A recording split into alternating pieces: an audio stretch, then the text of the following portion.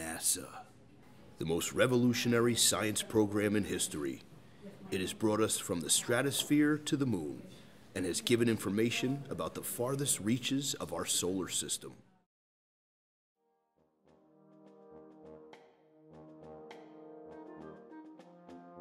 In 1957, during the height of the Cold War, the Soviet Union launched the first artificial satellite into orbit, prompting the Sputnik crisis.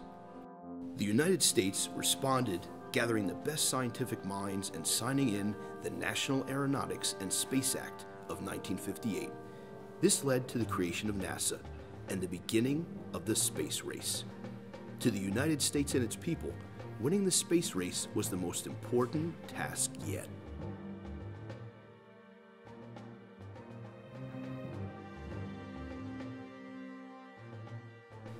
The Soviets were the first to send a man into space, while the United States were working on Project Mercury. Alan Shepard and John Glenn were the first Americans in space, and their mission was a complete success. This project was a stepping stone for the Apollo missions soon to follow.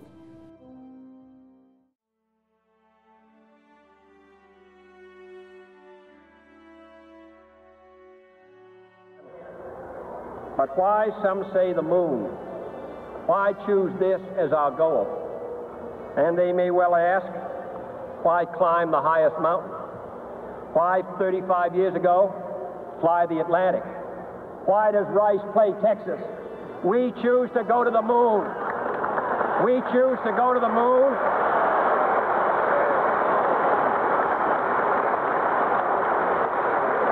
We choose to go to the moon in this decade and do the other things, not because they are easy, but because they are hard. In 1962, President John F. Kennedy promised the American people that they would be the first to the moon. After 4 test missions, in 1969, the Apollo 11 team successfully landed on the moon. The whole world watched as Neil Armstrong uttered those famous words. It's one small step for man, one giant leap for mankind.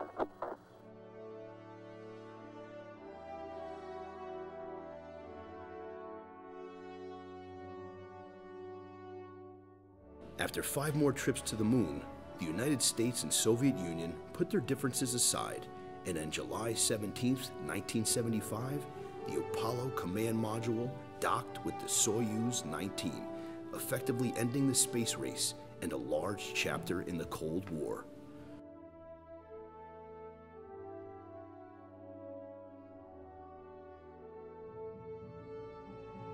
The years to follow would introduce the Space Shuttle program, which included more than 20 missions, and the Hubble telescope in 1990.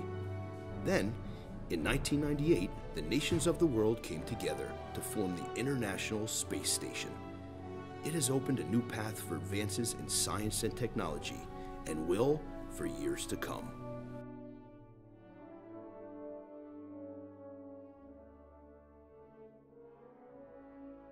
In recent years, NASA has focused on sending space probes, such as New Horizons and Juno, giving us more information about the farthest reaches of our galaxy than ever thought possible.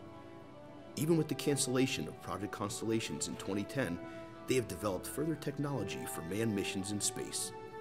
NASA has also sent the Curiosity rover to Mars in an effort to learn about the surface and give us an idea of what humans may encounter in the years to come. NASA was important in the 1960s and 1970s, and still is today. It needs your support more than ever before.